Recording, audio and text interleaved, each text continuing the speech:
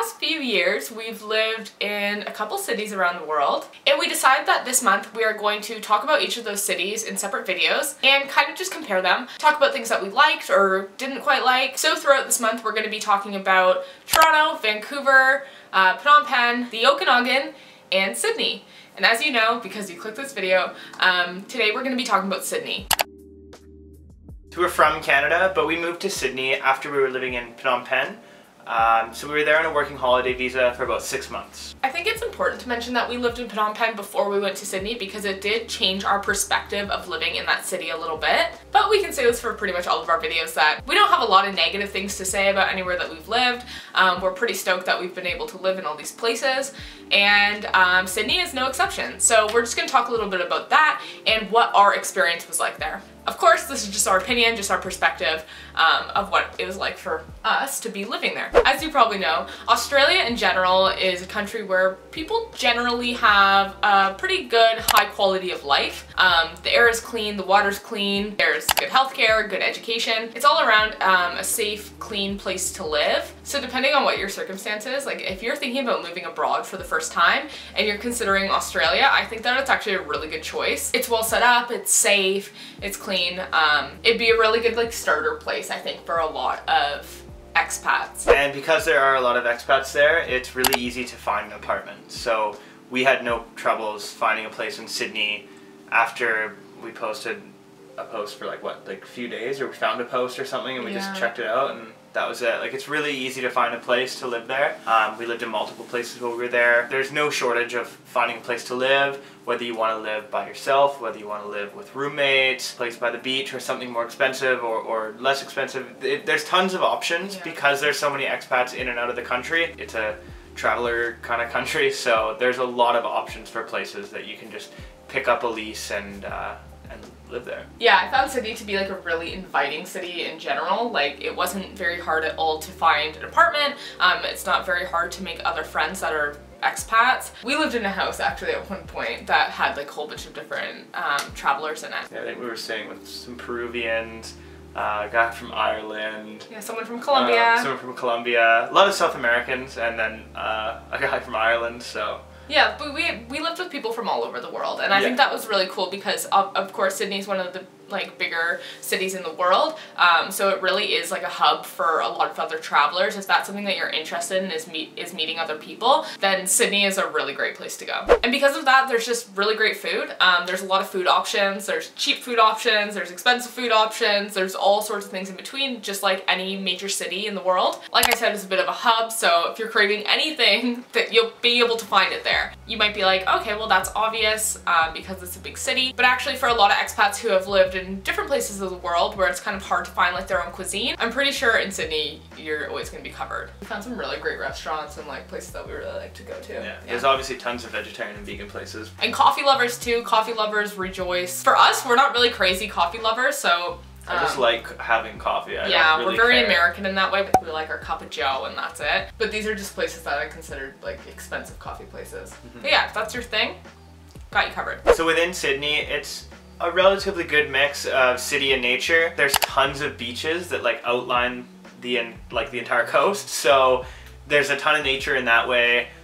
Which is great. So if you're the type of person that like really does better in your life when you're around like lots of nature, lots of greenery, beaches, ocean, all that kind of stuff, of course Sydney has all of that. Although it is a big city, you're able to get out and go into nature, so that is really important. Yeah, if you're in the heart of the CBD, which is like downtown, like the heart of downtown Sydney, it's like a 30 to 45 minute train ride straight to the beach, or if you wanted to go up into the Blue Mountains, I think it's like a 3-hour train ride, which is another great thing about the city, is that they have trains that go everywhere. Yeah, they go everywhere. That's like, in Vancouver, that's a really big flaw because the train systems, like the bus systems are really great, but the train systems aren't set up that far. The train's incredible, especially if you're living out of the city. You can get anywhere wherever, whenever. I think a lot of the locals will laugh at us. They used to laugh at me when we were living there and I was saying like, oh, the transit system is so great. They're like, oh, the transit system is trash. I'm like, oh, it's so good. It's really clean. It runs basically all the time and it goes pretty much everywhere. So all those boxes for me are checked, and I think that the transit system in Sydney is really good. But the one downside that I personally experienced with this,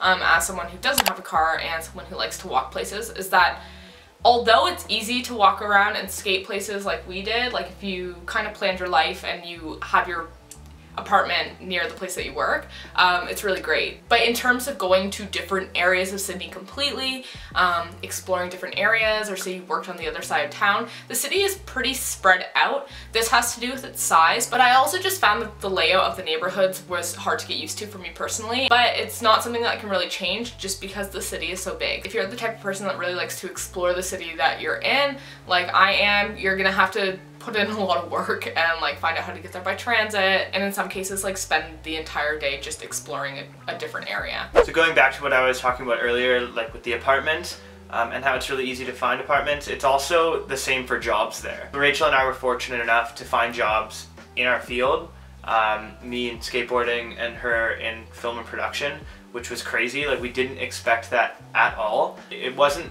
difficult to find. We just handed out a few resumes and yeah, we had lots of calls back and we kind of got to pick what we wanted. Got to pick, which was really cool. And they were like high paying. So the pay in Australia in comparison to especially Canada or the US is really high. Like the pay is really high. The minimum wage alone is very high. And a lot of places don't pay minimum wage. They pay way higher than that. Here where we live, the minimum wage is $14 and a lot of places pay $14 an hour, like a lot. In Australia, I found that most places didn't pay the minimum wage, they paid much higher. Of course, you have to take in consideration the conversion rate, but I think it's important to mention because like for you, for example, you got to work at a skate shop, which here would probably pay $14 an hour, but there it paid super well. And we were able to not only live and enjoy our lives in Sydney, but we were also able to save a lot of money, and we ended up going traveling after living there. It was so super, super, super easy to save, on top of it being an enjoyable place to work. The job that I had there, skateboarding, was probably one of the best jobs I've ever had. I got to work at a skate shop, which was cool, selling the products, but a lot of the time I was out at schools and we were teaching kids how to skateboard. They would send me out to the skate park or wherever the parents wanted to meet, and I would teach them kind of the basics, and it was by far probably one of the best jobs I've ever had. I can't really think of one that I was happier at, and I was making the most money I've ever made. I think that's really a huge part of why our experience in Sydney was enjoyable,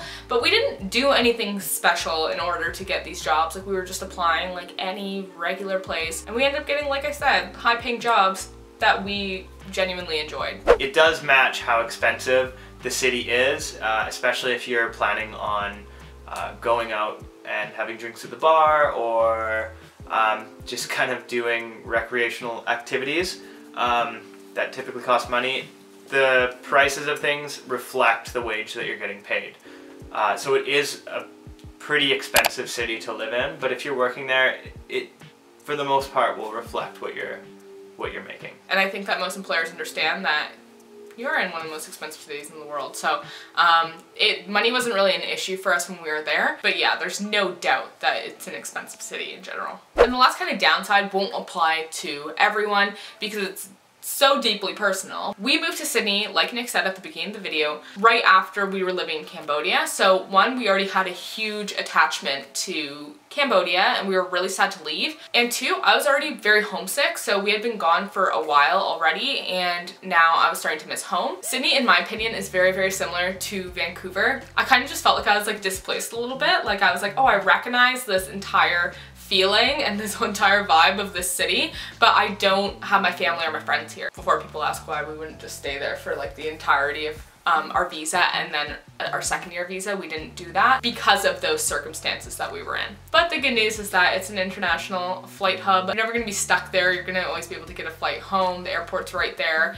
and the planes go to basically everywhere in the world. So thank you so much for watching this video. We're gonna be doing videos on all the places we lived this month. We're gonna be posting one a week. So if you have any specific questions about Sydney or any of the other places that we've lived, please let us know. If you ask the questions about the other places before we film film the video, we'll try to include them in the video. We hope that everybody is staying safe and staying healthy, and you have good luck, and we will talk to you again soon.